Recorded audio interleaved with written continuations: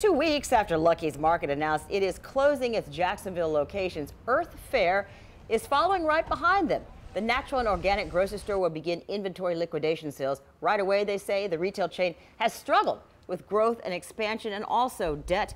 We talked to one customer who said it's sad that they're closing.